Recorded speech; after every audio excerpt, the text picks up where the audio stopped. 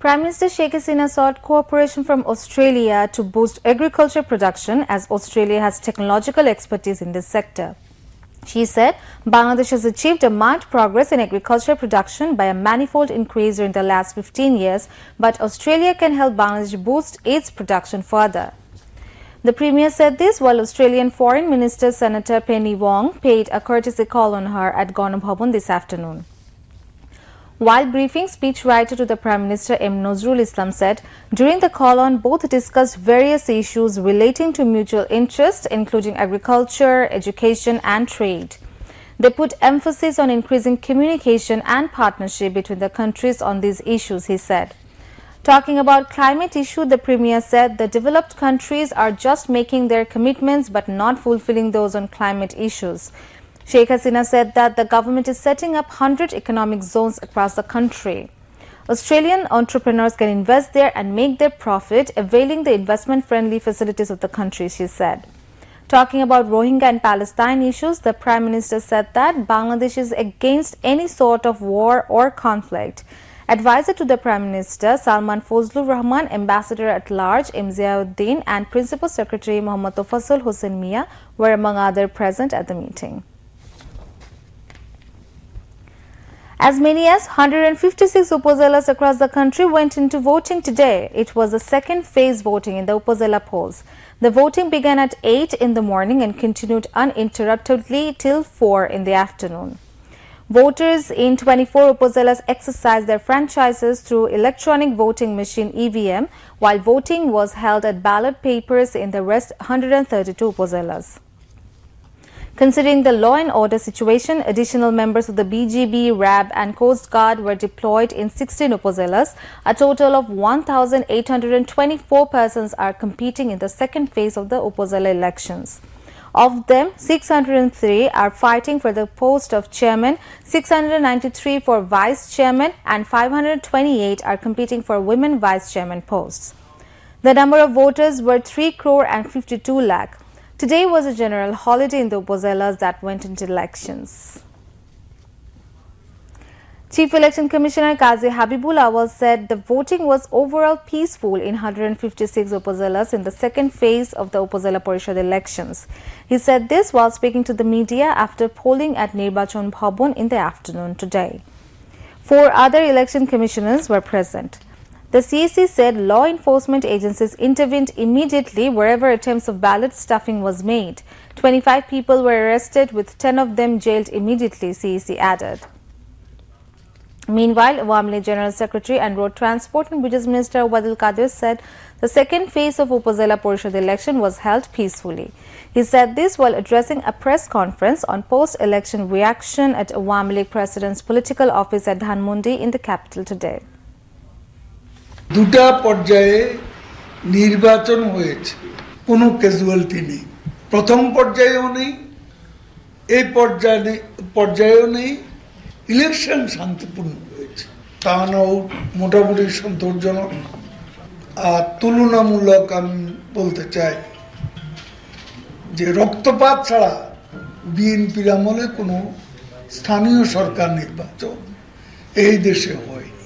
নির্বাচনের বিরুদ্ধে আমাদের দেশে বিএনপি সহ তাদের সমমনাদের অবিরাম মিথ্যাচার, মানুষের মধ্যে বিভ্রান্তির সৃষ্টি করে।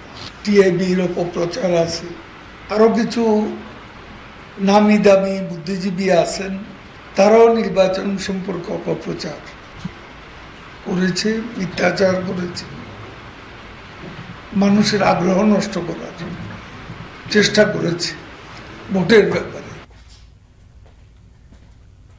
Mentioning the lies of BNP leaders regarding Bakshal, Obaidul Qadir said there is evidence that Ziaur Rahman became a member of Bakshal by appealing to Bangabandhu Sheikh Mujibur Rahman.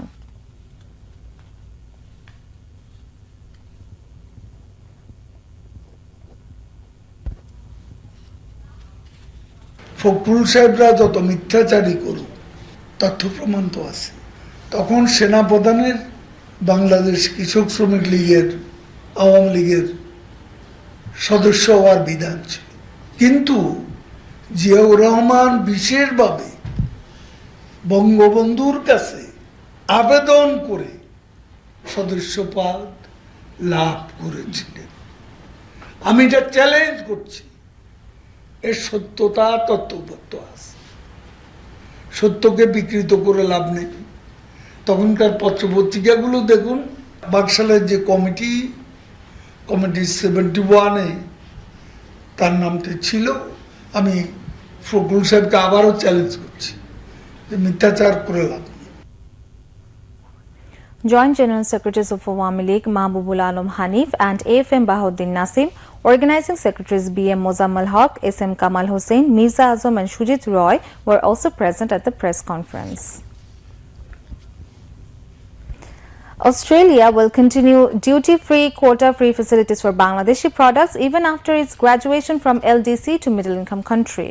This was disclosed in a joint briefing after meeting between Foreign Minister Dr. Hassan Mahmood and his Australian counterpart Penny Wong at the State Guest House, Podda, today. Bangladesh High Commissioner to Australia M. Allama Siddiqui and Acting Australian High Commissioner in Dhaka Nadia Simpson were present on the occasion. Dr. Hassan Mahmood said the meeting discussed the export of skilled manpower from Bangladesh, Australian investment in 100 special economic zones and 40 IT villages, increasing maritime cooperation, employment generation of Bangladeshis, cooperation in energy and environment protection. We have talked about many issues, and I have asked Honorable Lee Penny Wong, the Foreign Minister, for their continued support, because we are going to be graduated by 2026 from LDC to developing country. And we are now enjoying quota-free, duty-free access in the Australian market. And I am very thankful, Honorable Foreign Minister has said, this will continue, though we are going to graduate from LDC to developing country.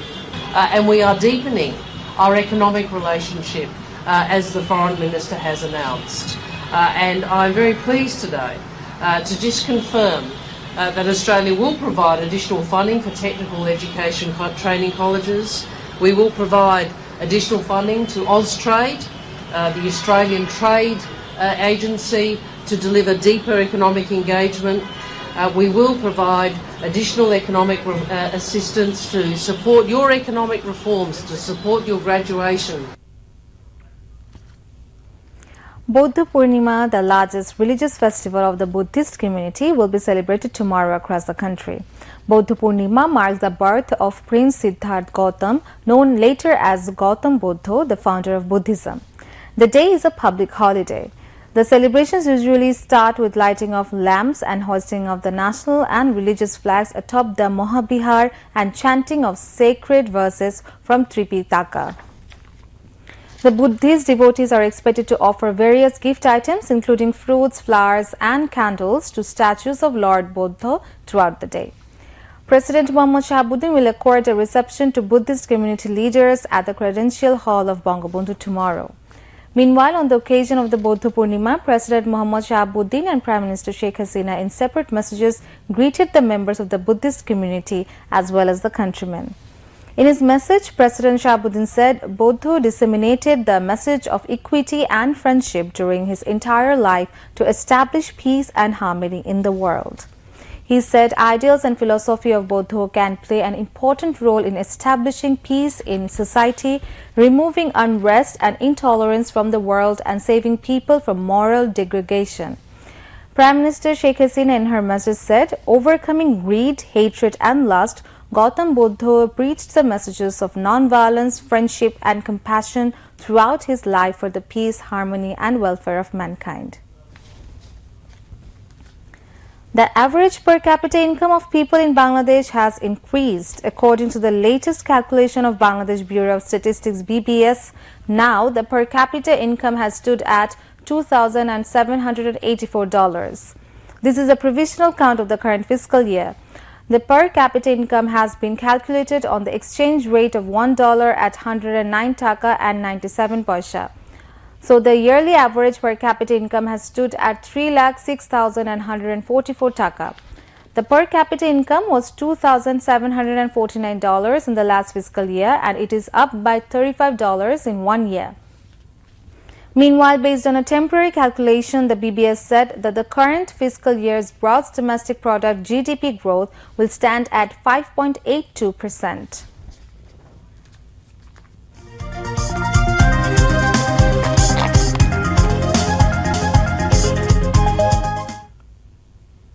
Moving on to international news. Funeral rites have begun for Iran's president and 7 others who died in a helicopter crash. In Tabriz, thousands of people gathered on the streets to mourn President Raisi. The funeral procession is now moving to Qom, considered the second most sacred city in Iran after Mashhad. Raisi's body is expected to be buried in his birthplace, Mashhad, on Thursday. Meanwhile, Iran's government has decided that the country's 14th presidential election will be held at June 28, the media reported. The election date was fixed in a meeting attended by Iran's first Vice President Mohammad Mokhber, currently assuming the presidency, Judiciary Chief Gholam Hossein Mohseni Ejeji, and Parliament Speaker Mohammad Bakir Kalibaf.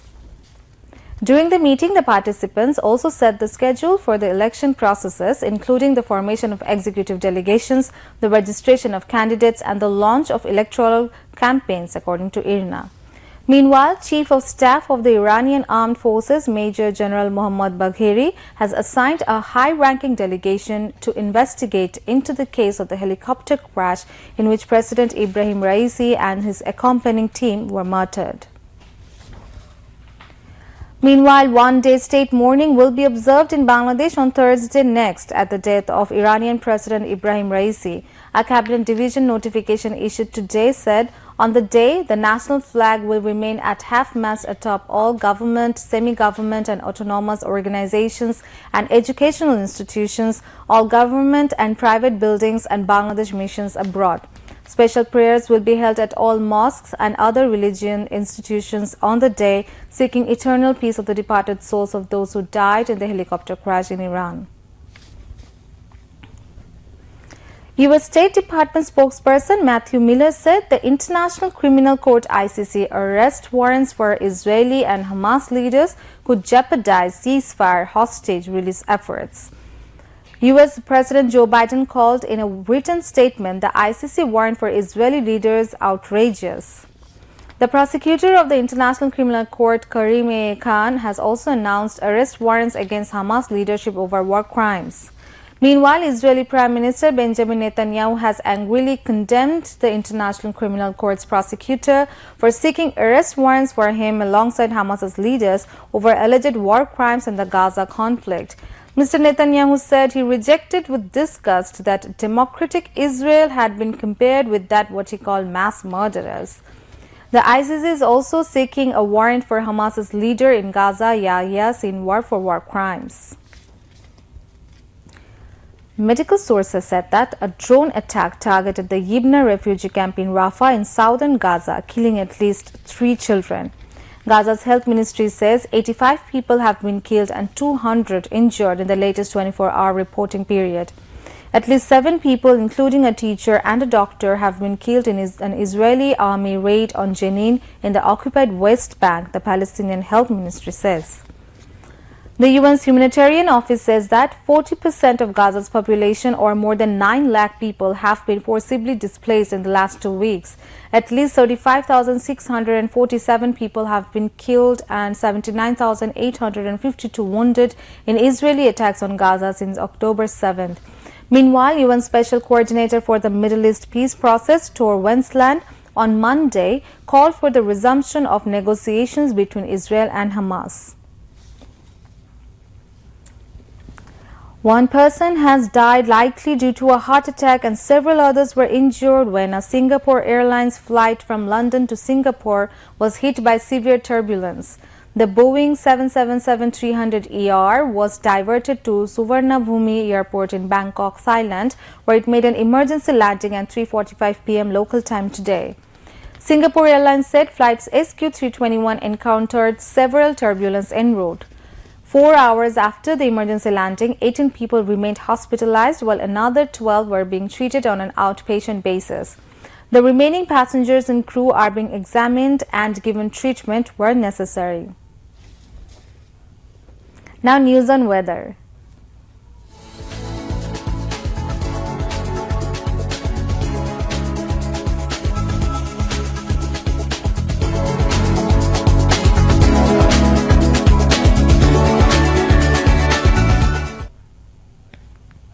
Met Office in its weather forecast till 6 p.m. tomorrow said rain or thunder showers accompanied by temporary gusty or squally wind is likely to occur at a few places over Rangpur and Rajshahi divisions and at 1 or 2 places over Dhaka, Mymensingh, Khulna and Chattogram divisions.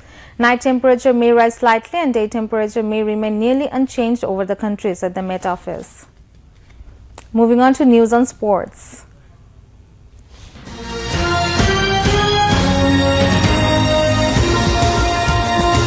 Bangladesh is now batting against the USA in the first T20 of 3-match series in Texas. The Tigers scored 71 runs for 4 wickets in 12 overs when report last came in.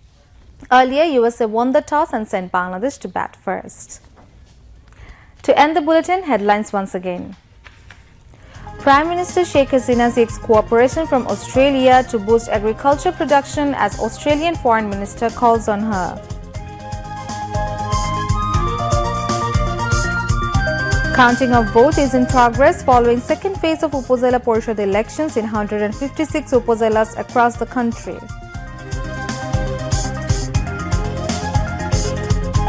Second phase of Upazila Porishad election held peacefully, says Obaidul Kader.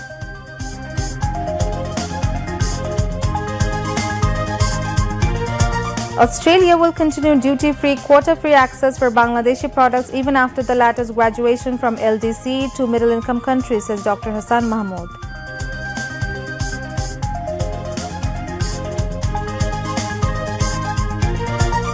Bodh Purnima tomorrow. President and Prime Minister greet country's Buddhist community.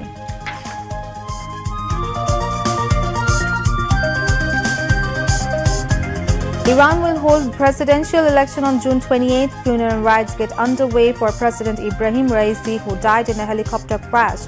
Bangladesh declares a day of mourning on 23rd May.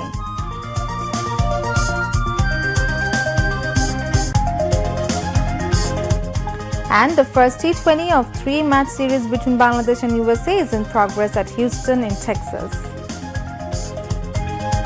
That's all from the newsroom for the moment. Thank you for staying with us and invite you to watch our 11:30 Bangla News. Until then, Khuda Hafiz.